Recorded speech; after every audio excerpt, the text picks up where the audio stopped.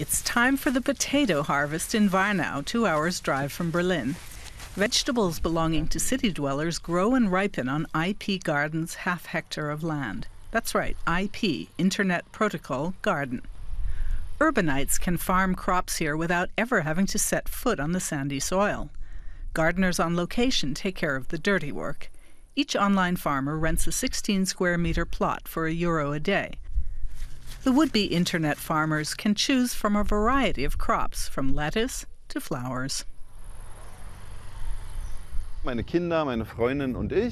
used to cultivate a plot of land with my family, but the problem was that we couldn't water it. During the week, we were in the city and only got out there on weekends. Then on the internet, I came across the Farmville simulation game where you plant and water and so on, and I knew I had to turn it into reality. IP Garden provides its remote farmers with a mass of data. Once a week, a drone even supplies aerial pictures. It gives users an overview of the state of their crops.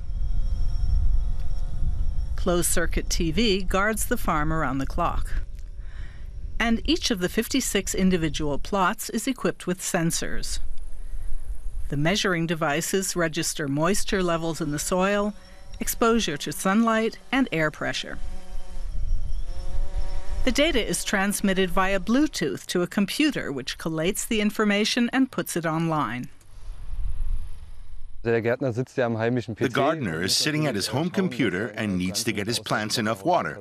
These parameters help him decide whether the soil is moist enough, how high is the electrical conductivity, what's the coefficient, and how are my plants looking.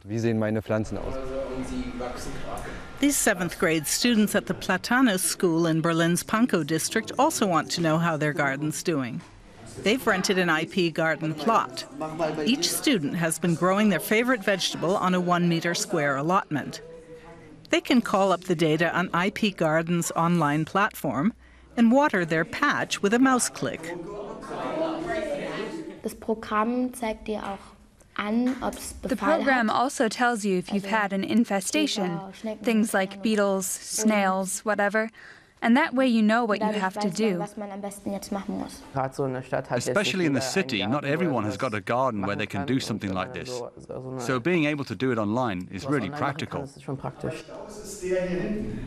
The class's IP Garden project is part of its science work and technology curriculum. Today's lesson is about plants. The students are learning which types of vegetables are best planted next to each other.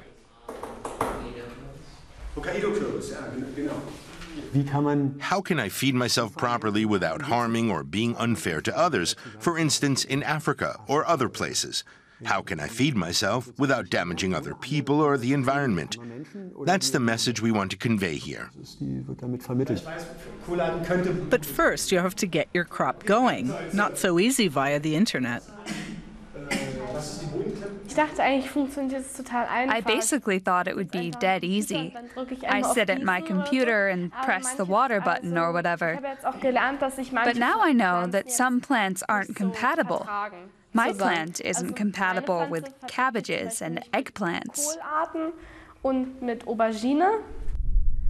Annika's yellow tomatoes need some support out in the field. Via app, she informs the gardener. He can see the tasks he has to perform on each square meter. Today, it's fertilizing, using a brew of stinging nettles. Decided digitally, carried out on location.